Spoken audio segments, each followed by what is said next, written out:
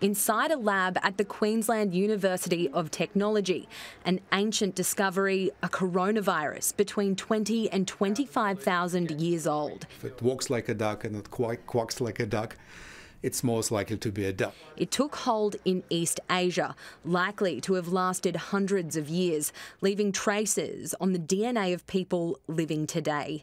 Its similarities to COVID are striking. It uses the same or very similar set of genes to get into the cell and subvert it. The theory of its existence was developed by the universities of California, Arizona and Adelaide, then tested in Queensland.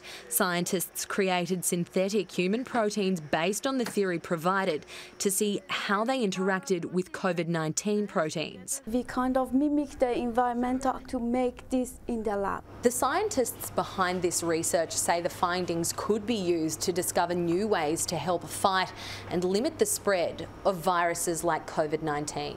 It was quite cool to us.